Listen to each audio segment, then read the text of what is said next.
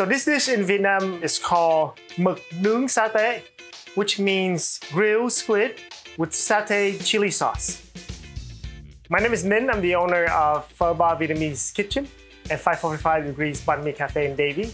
A lot of people have known us through 545, but here we're introducing our new concept, a new restaurant. Let's sit down. It's wonderful. It's featuring a lot of Vietnamese home-cooked meals and home-cooked dishes. One of those home-cooked dishes that we're gonna present today is a grilled squid dish. Think about this as a grilled calamari. It's not breaded and it's not dipped in marinara sauce. This is in a chili sauce, and Vietnam being a coastal country, seafood is a very, very big part of our culture and our cuisines. So you're gonna see a few more dishes of seafood and fish also featured at Pho Bar Vietnamese Kitchen. And this is one of our great appetizers that I'm gonna show you today, how to make it at home. So let me show you really quick what we have in front of us.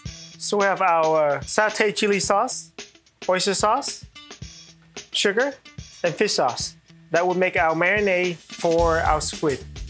Now that all the ingredients are combined, make sure you give it a well mix. You don't need a lot of marinade for the squid because you want to actually taste the squid itself, and you don't want to overpower the squid with the flavors. You want the seafood flavor to shine through to any sauce you want to put on it. So now our marinade is already done. Let's add it to our squid. I'm gonna do it a little different. I'm gonna add the marinade onto the plate itself because we want to make sure that we rub this in so that the squid is well covered, okay?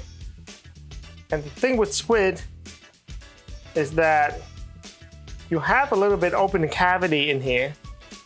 Put some marinade in there too, okay? That way your food tastes well balanced. It's not seasoned in one place and not seasoned in the other place. So you want to make sure that all the seasoning goes in and it's locked in and it becomes a part of your cooking. And that's what great Vietnamese cooking is the balance, the texture, not just one-dimensional, never one-dimensional. Now that our squid is nicely marinated, we're about to put it on the grill, and I wish you were here to smell what's on the grill. Make sure our grill is nice and hot. I wish you were here to smell this because it is phenomenal. The fragrance, the chilies, everything is coming through and it is amazing. This would go really good with an IPA or wheat beer. Now that it has shrunk up a little bit, it means we can go ahead and flip them. But you don't want to overcook these. It tends to be tougher once you overcook them. So people who like it well done can leave it on here for a little while, so that way you have a nice firmer texture. So we're pretty much done with our grill. Let's see this wonderful grill mark that's on it. We're gonna go ahead and put it on our cutting board.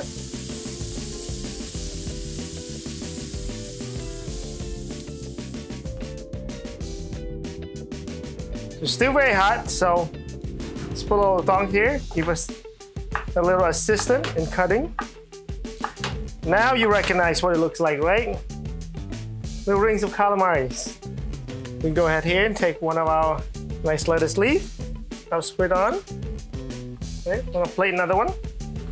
So the sauce that you're gonna go with this is a chili lime sauce. And the key ingredients wanted this is fresh lime leaves. It smells fantastic. With a wedge of lime on the side, go ahead and add a squeeze of limes in here. Give this mixture a good mix. So it has the chilies, the lime, the salt and pepper, and the fresh lime leaves. And we also serve it with a Vietnamese coriander. This in Vietnamese called rau ram. So I hope to see you at the restaurant soon, and enjoy the dish if you're making them at home.